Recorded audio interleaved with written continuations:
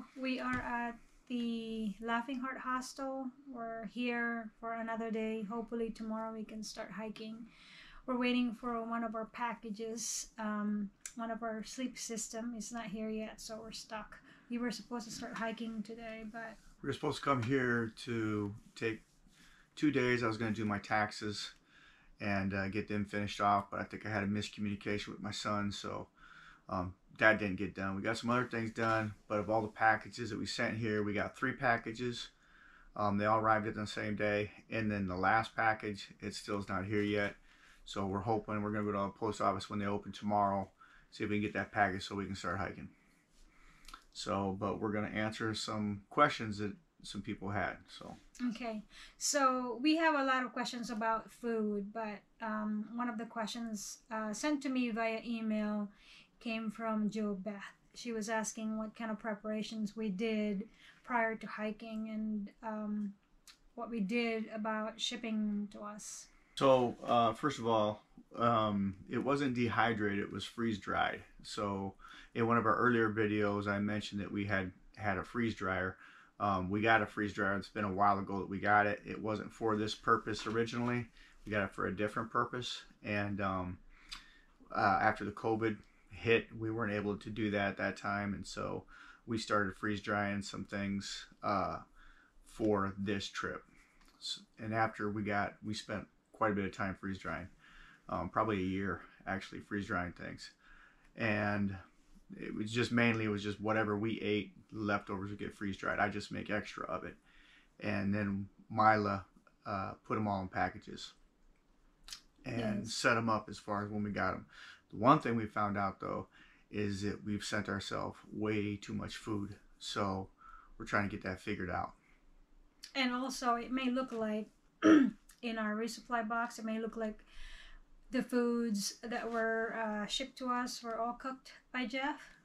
I actually cook too. It's just that when I cook, I just cook for the 2 of us, so it gets eaten. But when Jeff cooks, he cooks for the whole neighborhood. He cooks a big pot, so a lot of our freeze-dried foods were made by him.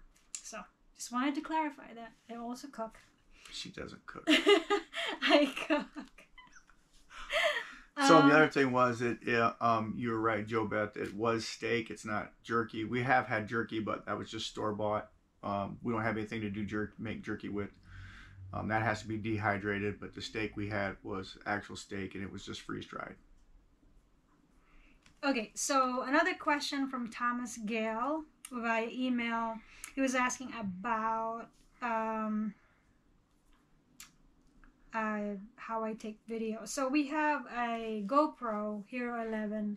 I actually didn't get a lot of time to kind of play with it before we left Colorado. So I have been just watching YouTube videos on how to set it up.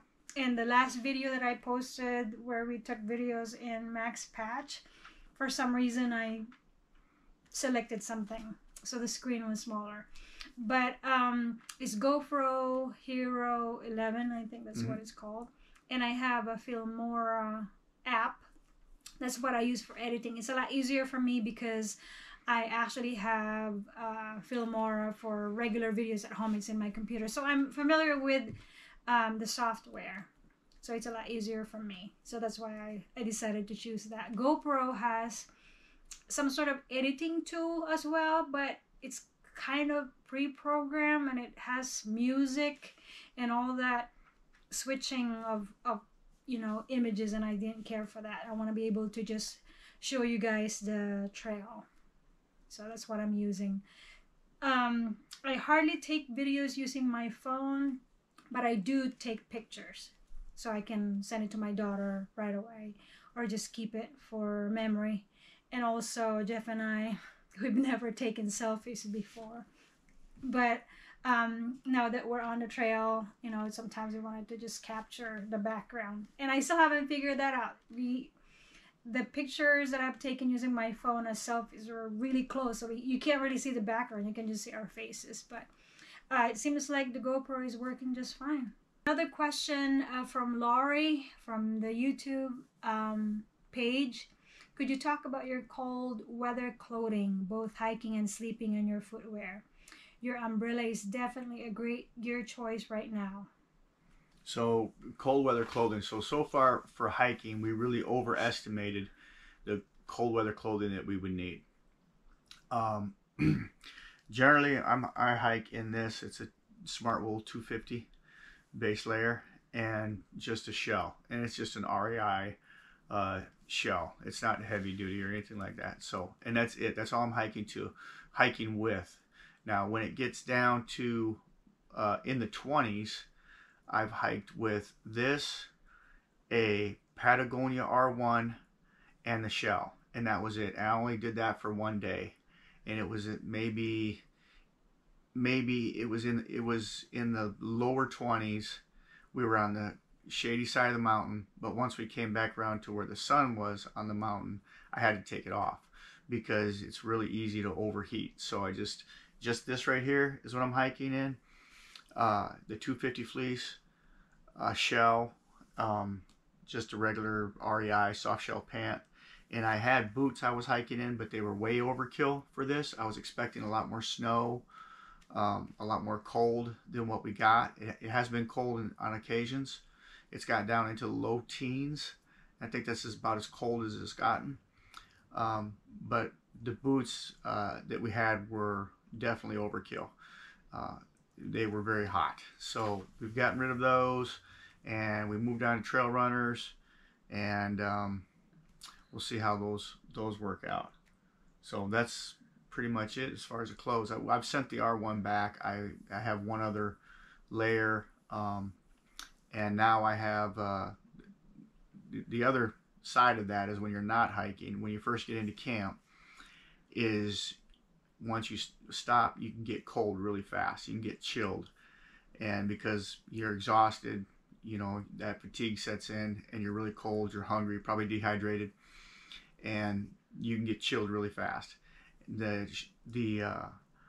puffies that we had are great shoulder season coats, but I don't think they weren't winter weight. So I've gotten some winter weight, a couple winter weight puffies, and then I sent home our puffies. We sent home our fleece. I had an R1. I think you had a Rab that you sent home. And I also have that. You had the Lightheart too. Yeah. But you sent that home too, right? Yep. Early on, I sent the Lightheart gear home. And so when you get into camp, you're just going to want to put that puffy on, good winter weight puffy, especially in this weather, and so you can stay warm. And so that's we're going to be using that. So, and as far as clothing goes, that's about it. Yeah. For me, when I get to camp, I put my is it called base layer? Yeah, you already got your base layer. Yeah. So, and I put my puffy so I don't get cold. And if it gets really cold, I like to put my mittens. And we also have the, what do you call those? Those Showa gloves. Yeah. They're really cheap gloves, but they've been great. They've been outstanding. It's a Japanese fisherman's glove, and that you can buy them on the website. Showa. Make sure if you get them that you at least size up at least one size, if not two. And they're waterproof. They've kind of got like an acrylic lining. Let me show them. Yeah.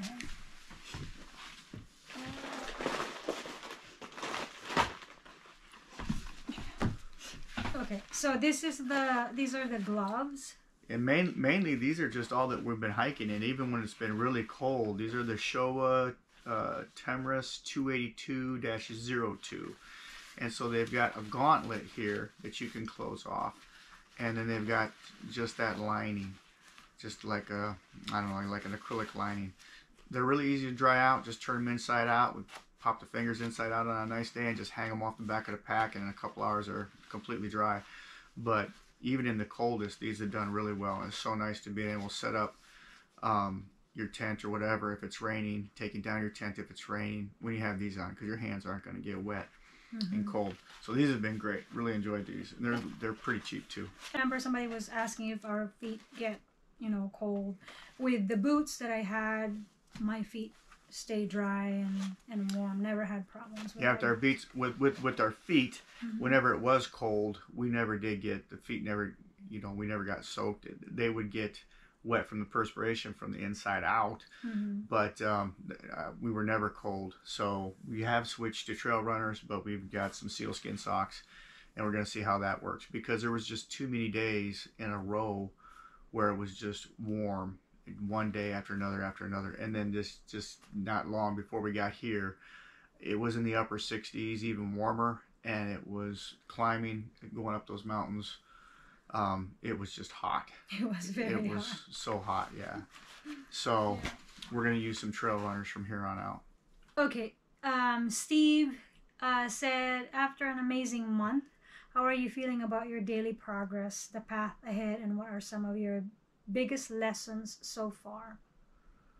So, yeah, we're not moving too fast. We've been moving kind of slow.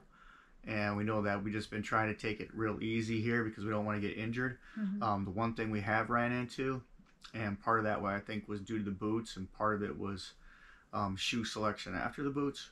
But we ran into some foot issues.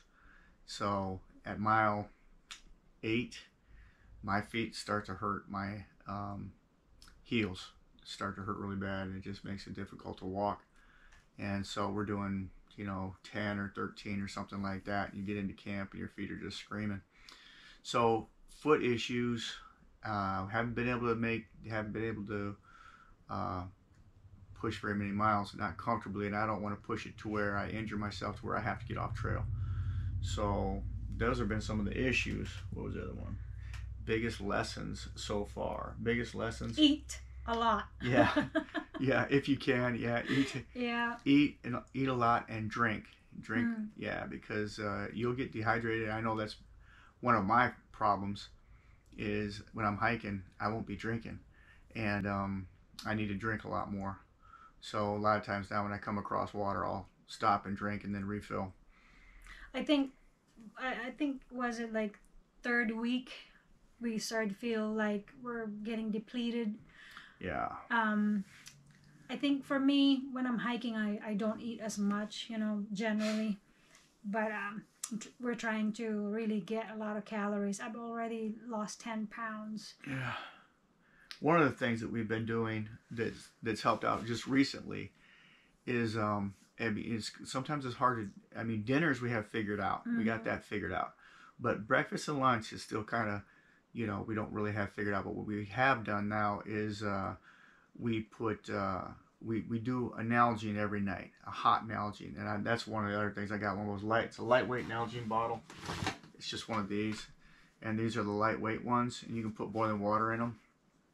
And I put boiling water in that and put it in the bottom of the sleeping bag. And it's not, originally I got it just because if the temperature drops, a lot past what the comfort rating is on my bag, then that'll boost that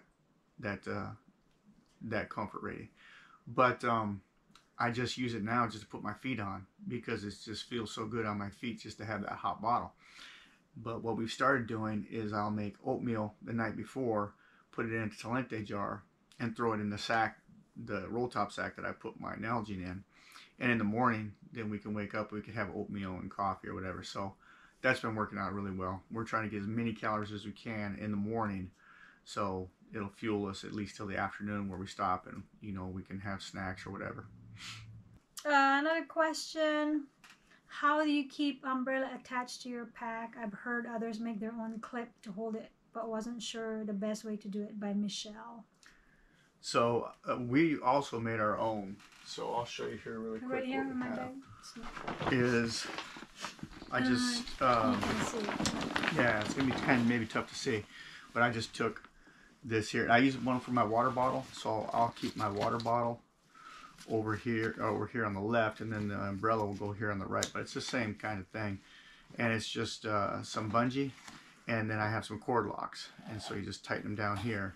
And on this one here for the umbrella, I have this for the top, and then this one here for the bottom handle. And then you can adjust how far you want the umbrella to go back. You can leave this one out and pull this one in, and it'll pull it forward, or pull this one real tight and it'll push the umbrella back, and then this one not as tight. And it keeps it in place pretty well. So that's just all we have for that. For the umbrella is just a little bungee with the cord locks. since we already have this bag here, I also wanted to tell you that I clip my camera here. I have a way to hold it or clip it. It's just like an alligator clip. You squeeze down on it, put it on there, and it clips on. Most of my videos where I'm walking is just attached to here. But if I wanted to show you a view, I just hold the camera. What are you using for a camera, and do you use a separate microphone? So I don't use a separate microphone. I just watched a YouTube video a few minutes ago, and I guess there is a way for you to block all the wind noise. The wind noise, so I'll figure that one out. But no, it's just my camera. I don't have any attachment to it. And this has been a question by many people. Yeah. Why are you hiking without poles? Yeah, and this was walking off the crazy. Yeah. And yeah, I watched you last year, and you had really nice videos there, and it was sad to see they had to get off trail for injuries. But so why no hiking poles? So initially, I really thought that hiking poles would work, and I did some research, and I bought hiking poles, and I got some really nice hiking poles. I really wanted them to work. Really thought that they were going to work great for me, and watched all the YouTube videos and everything, and how to use them and this and that, and I used them, and I used them many different times, and they just did not work for me. Like, just didn't. And so I'm not saying that I'll never use them again. I might decide, hey, you know, maybe I need another pair or something, maybe, but there just can't be that much difference in hiking poles. It's just a stick, you know, pretty much. But I don't like them. I don't like using them. I don't like having them in my hands. I just really can't think. There are things, and I know that they work really well for my wife, because she's going downhill. Her knees hurt, and so she uses them to, you know, pick her way downhill. Mm-hmm. My knees have never hurt. I don't have any issues with my knees. I go up hills. I go down hills. Before I did, you know, started hiking, I was running a lot, you know, and I never did trail running, did all that, never used any poles or anything like that at that time, and I've just never had any knee issues, so I don't know, I just don't like them. Maybe who knows, I might try them again someday, but right now I don't think I'm going to. Well, and also wanted to add that you know, we created this YouTube channel for family and friends, and so we have something to watch later on when we're done and when we're old and can't hike anymore. Well, we're already old. Or you're much older. But anyway, but we wanted to thank everyone for subscribing to our channel. We didn't realize it's going to be this big, you know, so we really appreciate it. Just wanted to let you know that. The Smokies were beautiful. There were parts of the Smokies that I've never, you know, seen that type of forest before. It was just, it was like a rainforest. It was covered in moss. It was just absolutely beautiful, and water was coming out of everywhere. Even in rocks. Out of crevice. Yeah, there was a cracked rock that I got water out of just because it was so interesting. They were just shooting out of the rock. And then if you watch the video, you've seen all the ice that we had. Now, for those of you that, yeah, we know we needed micro spikes. We thought we had them in the box. When we got the box at Fontana, it didn't have them in there. So. And when we get to Gatlinburg, we didn't even think about it. Yeah. At that point, we didn't even think about it. We got into Gatlinburg, and we went and got our shoes. And the main thing on our minds was shoes, because the boots that we had were just too doggone hot. Mm-hmm. And so we went in and we got some. Our shoes, didn't even think about the micro spikes at the time. Then we got up there to Newfound Gap, and that's when we got into all the ice. But we only got into ice that one day. So we had about, I want to say, 8 miles of ice that we had to negotiate our way over. So, and it was difficult, and you know, it was dangerous, but we tried to make it as safe as possible, and, you know, picked our lines every time we found some ice, and there was nothing that we couldn't traverse. So.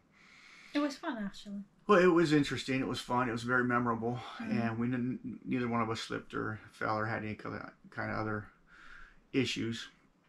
But I would definitely recommend anybody else, yeah, make sure you got your spikes, and when you get to the Smokies. So, what else do we got? We got any like favorite pieces of gear? Oh, I love my rain gear. Yeah, your rain gear. Yeah. You know, I really like my rain pants because if it's windy, if it's cold, you know, and if I want to keep my regular hiking pants clean, I can sit on anywhere on, you know, wet log and I won't get wet. I just love it. It keeps everything dry. I've never had issues with my feet getting cold. My hands can get cold, but you know, I have my 282 gloves. We actually have We've got some Enlightened Equipment mittens. Yeah. And we both kept them. They're really lightweight, but I've used mine once. And that was when I got into camp, and that was the only time I used them. And they're warm. They're warm enough. They're odd fitting. If you've ever seen them, you know that they look odd, and they're just odd fitting. It's hard to like grab things with them. But the gloves worked out great, and then they're like $20-some, you know, and they're just, yeah, I can't say enough about the gloves. Gloves are really like that Nalgene. It's like the Nalgene is just a little over 3 ounces. That has worked out great. When I heat up the water at night, I've got water for the morning. I can put my feet on them. It's just really nice for my feet. And yeah, so the Nalgene, I really enjoyed that. Our umbrellas, I love those umbrellas because when it's raining, if it's raining coming down, it's coming down hard. My pants have no problem shedding the water, my rain pants. The front of my jacket will catch water and it'll soak. But if I have my umbrella on, the entire top of me will stay completely dry. I won't have any water at all on me. So that's been really nice to be able to walk without getting water in my face, without getting water soaked through my shoulders and my shoulder straps. So yeah, that's another thing I really enjoyed. Our sleeping bags were great. So I've never been so far on the trail. I've never been cold. Not while I'm hiking and not while I'm sleeping. The only time I've ever gotten cold is when I've come into camp and I've stopped, and I haven't gotten my my other layers on. Now what I have now, after I had a Montbell Plasma 1000 down jacket, and I think those would be great for shoulder season, fall and spring, but it's just not a winter puffy. So I got us a couple of winter puffies from Feathered Friends. The reason I got it from Feathered Friends is they did such a great job making those sleeping bags. You can look at the workmanship, the craftsmanship on those, and they're made in the U.S. It's a company in Seattle, and they just really go above and beyond. So I got some coats from actual winter weight coats from them, and I know they're gonna be really warm. So you just feel those things are super warm. I think somebody asked a question about the water bottles we're using, so I'm going to show that. Yeah, grab it. And it's just a regular Cinak or Kanak, however you want to pronounce that. And then what I did, so you don't have to, take them out to drink, just makes it a little easier. I just got a smart water bottle cap, drilled a hole in it, the same size as the outside diameter of some silicone tubing.